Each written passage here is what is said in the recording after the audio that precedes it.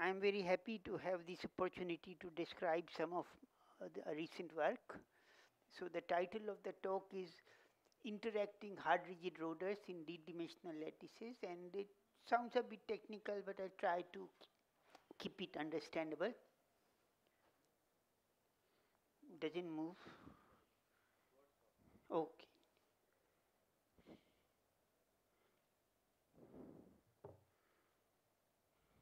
Okay. Yeah, so this work, I've been working on these models with hardcore particles for a very long time. There have been a large number of collaborators, but I will focus in this talk on some recent work and only discuss, sorry.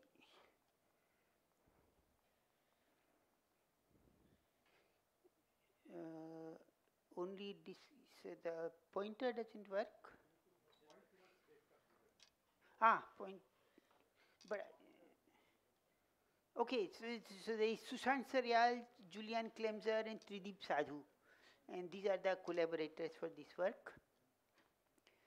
Okay, so I will start with some preliminaries and define the model, and then there is this very interesting at most one overlap condition which makes the analysis of the problem non-trivial and simple, and that's what I will be able to explain, I think. And under this condition, the model becomes simple, something called dimer model, which is well known and well understood.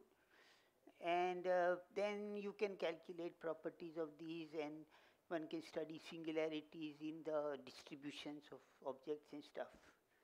Okay, but let me start with the preliminaries.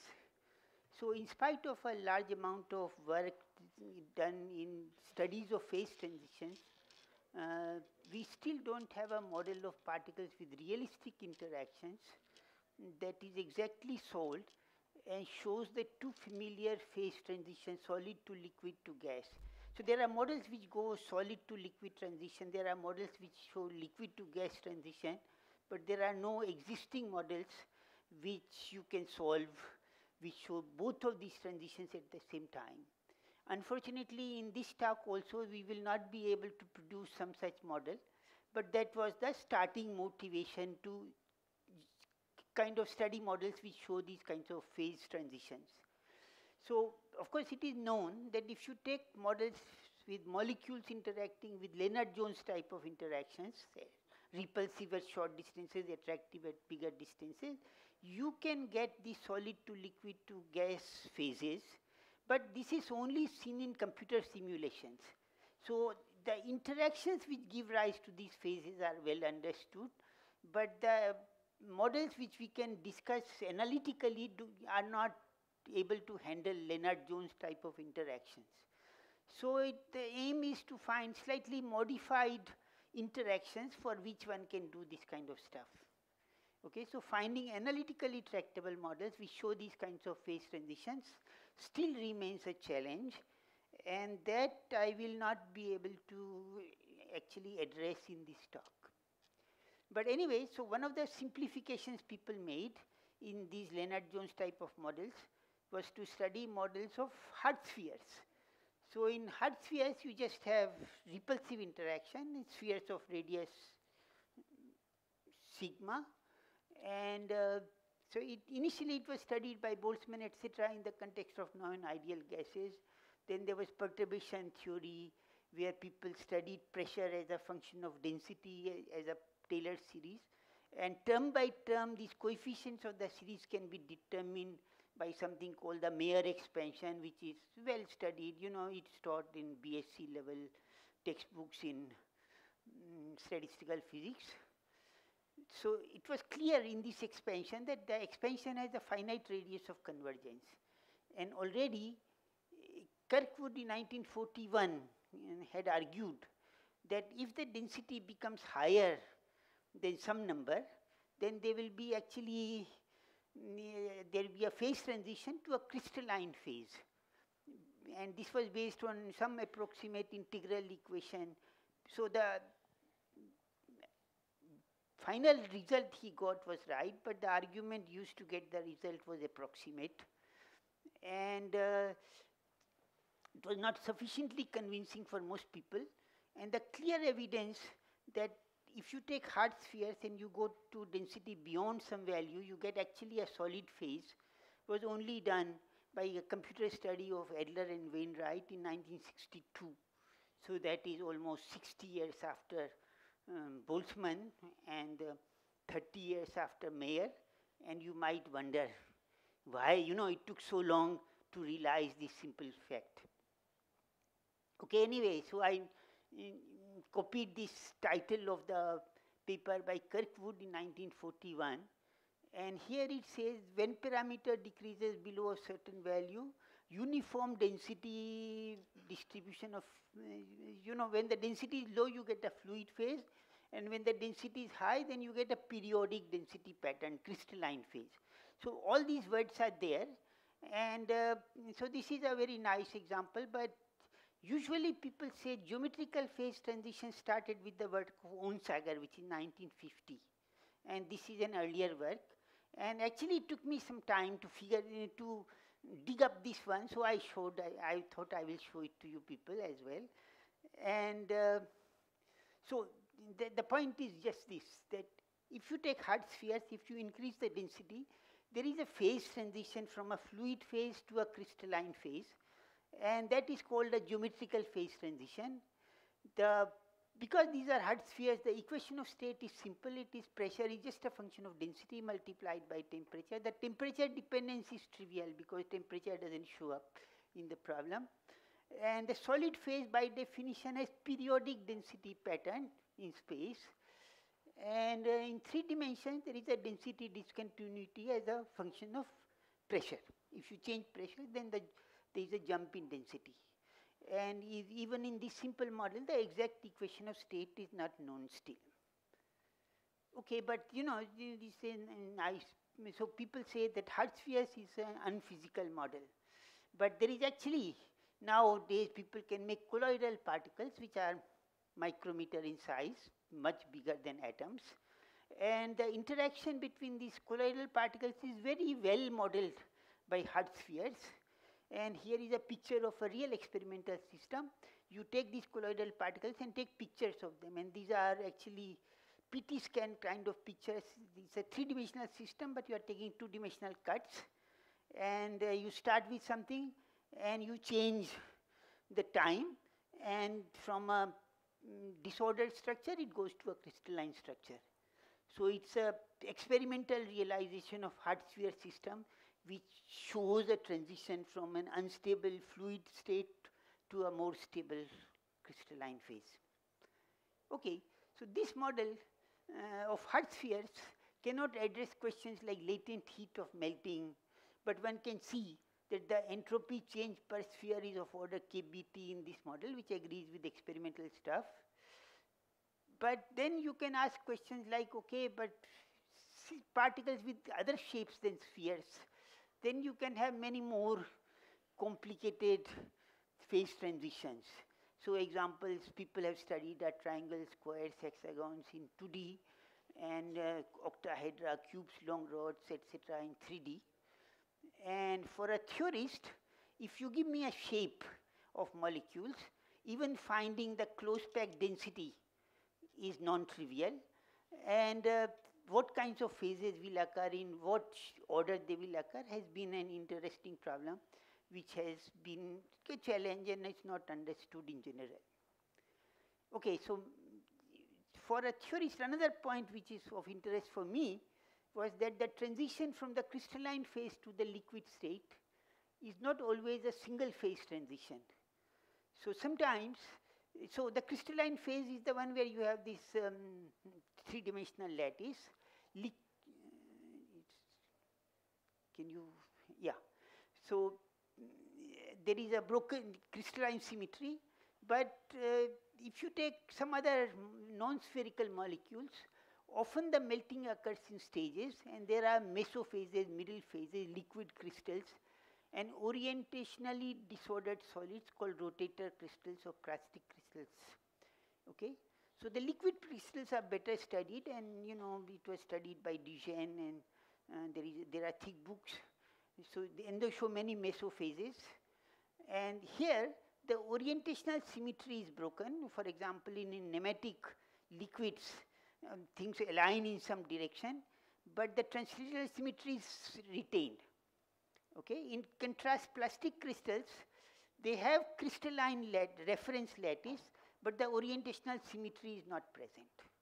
Okay? So they are different from liquid crystals, and we will discuss non-spherical hardcore particles, and we are trying to model this second type of stuff, which is orientationally disordered solids. And this is a simple model. You take a lattice, but you put particles which are asymmetrical, and they have arbitrary orientations, but they cannot interact, they cannot overlap. Okay, and so these models have only hardcore interactions and show a sequence of geometrical phase transitions. So that is what my aim is to describe in this talk. So, but you know, this is just an explanatory picture which I took from some article. So crystalline phase has, you know, crystal, and in between you can have smectic phases in which you have layers, or you can have nematic phases in which you have only orientational order, and you can have isotropic liquid in which neither orientational order nor translation nor crystalline order is present. Okay, so there are two in between phases. You can go from crystalline to smectic, where you know there is a lattice, if you say, in 2 dimensions, but there are layers and there is a broken symmetry in one direction. Okay. So orientationally disordered solids, they were previously called plastic crystals. So many molecular liquids of non-spherical molecules and freezing first form a phase where the centers of mass of molecules form a lattice, but the orientations of the molecules are random. So these have been studied a lot since 1930, starting with the work of Timmermans. But usually in chemistry and in statistical physics, there doesn't seem to have been so much work on this topic. And so this is what got me interested. On increasing temperature, there are multiple points where there are phase transitions. And you know, the orientational order changes. Sometimes there are structural changes also. And this is an example of a real liquid, cyclopentane. So what is plotted is temperature versus specific heat, and you can see that there are some phase transitions. The high temperature phase is liquid, the so-called number 3rd phase is a regular crystal, and in between there are 2 more phases. We will see what these kinds of stuff do. Okay? So the model is like this. There is a lattice and there are molecules. I have just took some shape. So each molecule has a marked pivot point, which is roughly placed in the same place for each molecule. But then you put these pivot points on the lattice sides, and the molecules can get arbitrary orientations. And you can take this model in 2D or 3D, take just shape and put some pivot and just see what happens. Okay? And what we will do is we will keep the molecule shape the same, but change the lattice size and see the phase transition in the system as if you change the parameter A. Okay? That is like equivalent of changing the density of the substance. Okay, so the kinds of stuff we will study are sort of simple shapes. So I take a lattice and I take linear rods and put one pivot at one end. That is the first model. Yeah, just because calculations are easy to do. You know, you can extend most of these results to other shapes, but the number of shapes is infinite. I cannot deal with each of them, so we deal with some representative shapes. The second one is similar, except you have rods and you put the pivot at the middle point. And the third one is similar to the second, except the lattice is a zigzag lattice. And the fourth one is we take discs which are circular, but put the pivot off center and see what happens. You know, these are just typical representative examples of the kinds of systems one can study. And this last one is very interesting because it looks just like the standard hard sphere case, because if you forget the fact that the pivots are on the lattice sides, it looks very, or the phase structure, or the structure of the material is very similar to standard hard sphere liquids. The phases are also somewhat similar. Okay, so summary of results first. There is a range of densities where this rotor model, there is a rotor at each site, has a very simple structure, and it reduces to a well-studied problem. And you see multiple phase transition. In fact, in some of these models, you can see infinite number of geometrical phase transitions as you change the lattice spacing. And in some cases, we can study the phases, properties of phases in some detail and calculate the distribution function kind of exactly. Okay, so but you know, I want to first show this slide, which takes the first model I took. There was a line and pivoted at one end, and we just do Monte Carlo and study the distribution of orientations. So the orientation goes from 0 to 2 pi, and this is the density of p of theta versus the theta which goes from 0 to pi only because, you know, it's symmetrical anyway. So initially you see that there is a periodic structure, and there are peaks, and there are sometimes there are some straight regions and there are non-straight regions. Then you increase this value of kappa, which is the length of the rod divided by A, and at some point there is a peak which becomes a dip. So there is a very sudden change in the orientational distribution function. Then you go to density below. Then up till some point there was a symmetry, you know, they were around pi by 2. So structure on the left was same as the structure on the right up. But below that, it becomes one of them is favored over the second, and you get preference over this kind of state over that one, which of course is a spontaneous symmetry breaking. And then you can have, you know, if you go further, even this one breaks, and there was a symmetry about pi by 4, and even that symmetry is broken later. So one can study the richness of phase diagram in this simple model. Okay, so the equivalence to the dimer model.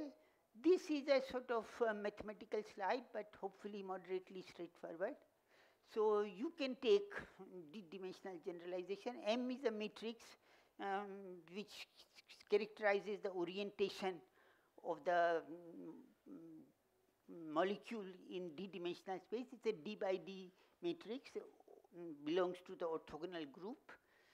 And in the partition function, you have to integrate over all possible orientations. And the quantity inside is just 1 if things don't overlap, and 0 if any of them overlap. So it's 1 minus eta product over all pairs. Eta is 1 if they overlap, 0 otherwise. So this is a simple definition. And then the quantity we are interested in is in the entropy per site, which is the log of this partition function divided by n in the n goes to infinity limit. And the phase transitions we'll see will be in this function S, which is defined in the thermodynamic limit. Okay, so if this molecules have some size, but the lattice spacing is bigger than 2 times L, then they will just move around and they will be they will never overlap. And so the entropy will be constant, and in my normalization, the partition function will be 1, and the entropy will be 0. And then when you decrease spacing, the entropy will decrease below 0. Okay. So now, suppose the particles are such that there is a unique point in the particle which is at maximum distance. Okay, then if the distance is low enough and you put, if the spacing in the lattice sites is big enough, then you can have overlap. But if you have overlap in the x direction, then you cannot have overlap in the y direction. Okay, so there is a range of lattice spacing where there is at most one overlap possible for any molecule. So let me just state, it's a simple geometrical observation, but let me just state it right. So I take one site and I put the molecule in whatever orientation I like, and all the neighbors are put in whatever orientation they like. but at most one overlap will be possible. So this is condition says that if you take eta is this the sites are called I, j, j prime, and the orientations are m of I, m of j, m of j prime, and these eta are overlap conditions. So product of two overlaps will be 0 because they are sharing an I, whatever m be, and whatever I, j, j prime be. Okay, so that the blue stuff is called the at most one overlap condition. And then you can see that if you have straight rods, then if the spacing is between 2L and root 2L, then there is this condition is satisfied, and you can take other cases. Okay, but now my partition function was that, and now I just multiply the stuff on the right and expand, and whenever two etas come together with the overlap condition, the product becomes 0, and all those terms drop out. And all the terms which remain are the ones which look like this, where the eta, the plot is of whenever there is an eta in the product, I draw a red line, then the red line only comes separated from each other, right? So that is called the dimer model. And so the calculation of partition function there reduces to the calculation of partition function in this case, where all the integrals are easy because they decouple. Okay, so the problem reduces to a dimer model. There is an activity for each dimer, and this is a classical dimer problem. Unfortunately, even the dimer model is not exactly solved in d dimensions, but a lot of its behavior is known. So there is a density as a function of z, and the partition function is a non-trivial function of z. And the full partition function only depends on this calculation of z, which was this integral. So, you know, these are two body correlations, and 3, 4 body correlations don't show up because the AOO condition. Okay, so distribution of orientations, but now if I go to a site, it can either be, it will have no dimer, or it will have a dimer in that direction or that direction or that direction or that direction. So each of these has a given probability, and for this probability I can calculate the conditional distribution given that the orientation of the dimer is in that direction, and the full orientation of the single site at one point can be obtained as a conditional sum of conditional probabilities in various cases. And this density average cannot be calculated exactly, but there is a Taylor series known, and it turns out that this AO condition holds only when z is very small. In fact, z has to be negative because of the, by definition, z is a negative quantity. And so what you have to do is you have to actually analytically continue the results for the standard problem to the negative z regime, but it works very well to 3 places of decimal using only a first few terms of the activity expansion, and rho of z can be taken to be known, and then you can these are Monte Carlo data compared with the theory, and so you know there is a perfect agreement between the theory and the simulations in this AOO regime. Okay, so now what happens if this condition is not valid? Suppose you have symmetrically placed pivots. You know, you had a rod and put something in the middle point.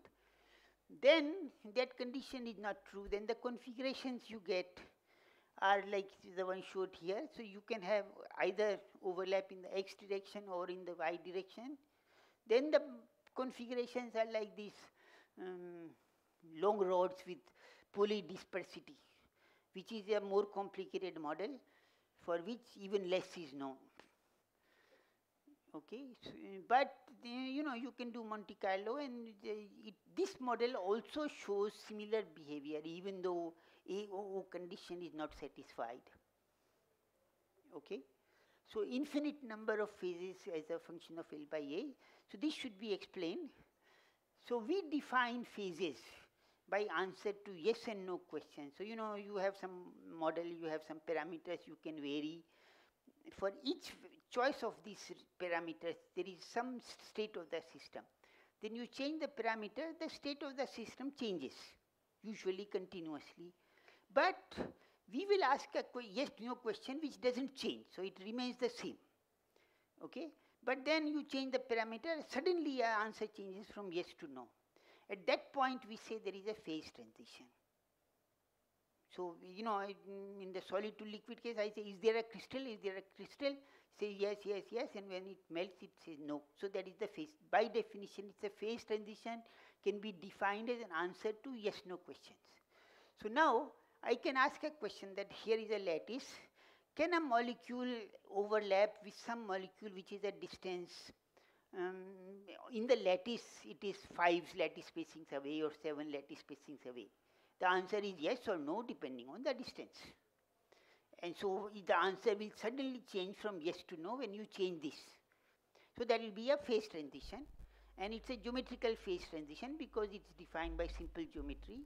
And this phase transition shows up in the entropy function as we define, which was the basic definition everybody uses.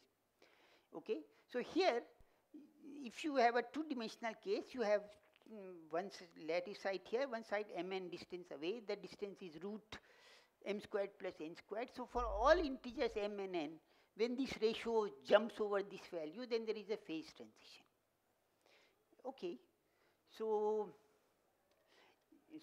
then you get an infinite number of phase transitions, and these phase boundaries are independent of interaction strengths.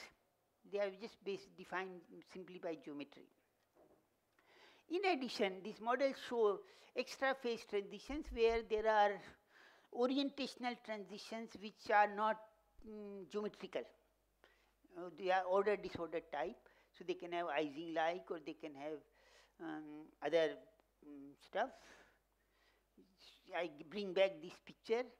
So here on the top you see sometimes there is a flat region where the density P of theta is independent of theta in some range.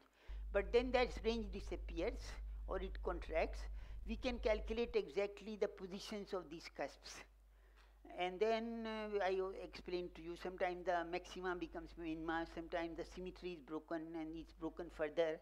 And so you get a sequence of such phase transitions.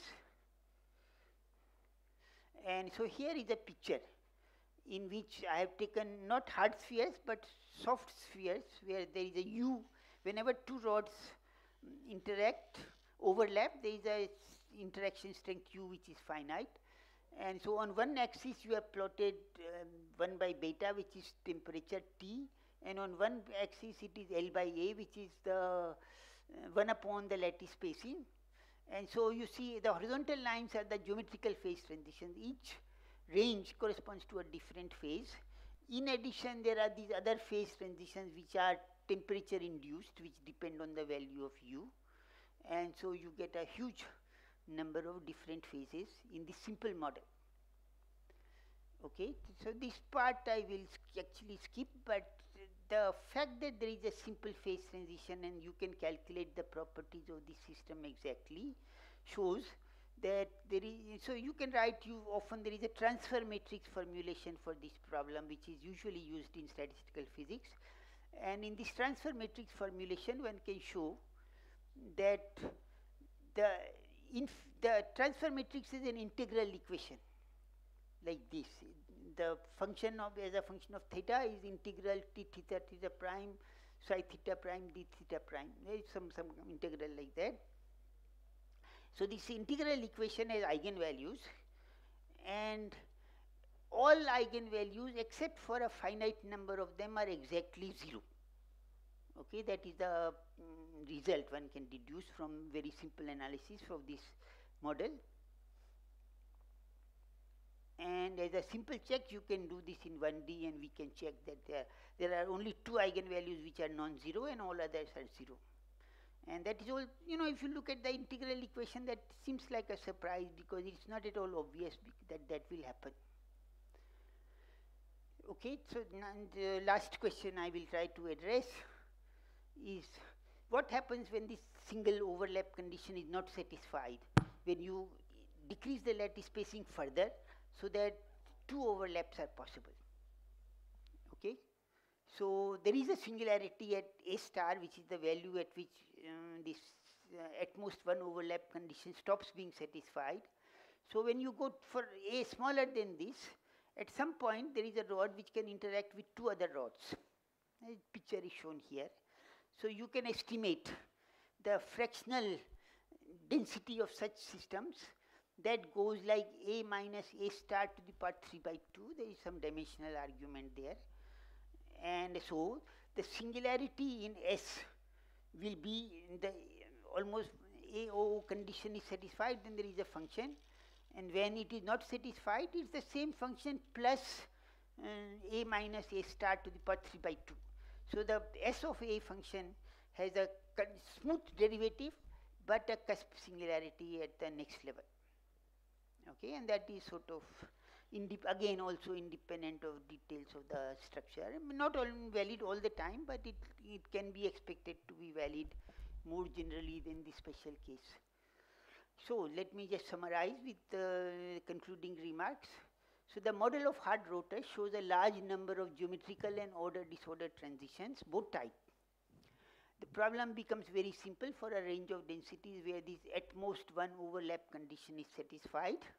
And you know, it seems like a very nice result, can be put in undergraduate textbooks, but has not been done yet. And the transfer matrix has a particularly simple structure, and this structure is lost as soon as A is less than A star. So you know, we said that almost all the eigenvalues are 0, but once you put A less than A star, all of them become non-zero. So you know, very suddenly this happens, and it's sort of interest in the theory of phase transitions. Okay, so the problem with asymmetric hard disks is an interesting variation of the standard hard disk problem. It shows geometrical transitions, also coastal Southless transition, and glassy phases and all kinds of stuff. But this is based on Monte Carlo, and this is not any rigorous analysis. And it is just to say that it's an interesting problem, has not been studied well, but seems to be interesting for further study. And that is where I'll stop. Thank you. Thank you, Professor Dhar, for that fascinating talk for a very, what should I, fundamental problem. So any questions?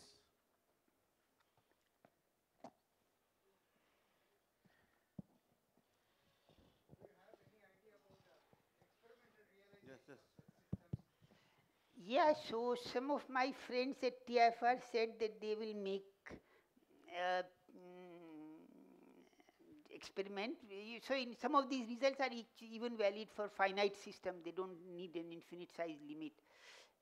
So you can take rotors, you can actually make them by hand and realize this, but it has not been achieved yet. It's easy to do. It can be done in many college labs and so on, but it has not been done. So it need not be molecules. It can be anything. It can be anything. It can be real centimeter-sized rods. Okay, thank you. Any other question?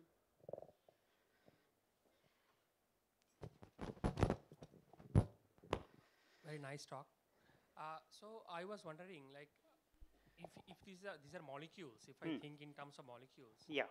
so then hard rods, if you have a phase transitions, let's say from liquid to solid, then we know there will be, in thermodynamic terms, there will be enthalpic and entropic. Yeah. So when you do not have these attractive potentials, then how that is feasible, because entropy loss, I mean, entropy is decreasing, but there is no enthalpic gain in terms of thermodynamics. Okay, so the fact that with these kinds of attractive well potentials, Lennard-Jones or square well type or whatever, you can see different phases is well understood. I can talk to you in private. It is not a theoretical difficulty. Okay, the explanation may not be easy in one sentence, but it is not a problem. It is well appreciated that such models can show these different phases, or they have been seen in Monte Carlo.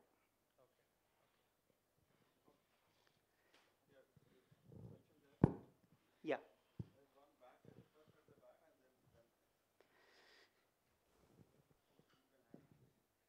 That what's it called, minimum overlapping or no overlapping condition that you said? At most one overlap. At most one overlapping. So that is essentially non-interacting case? No, of course they are interacting because they can overlap. But after it is mapped, can it map onto something effectively non-interacting problem? No, it maps into a dimer problem, which is actually kind of interacting still. And still it is, you claim that it can be put into the undergraduate textbook. That's why I was asking that can it be simplified in some manner where it looks like that it is. So when you teach Mayer expansions, you can immediately add this one paragraph. That's all.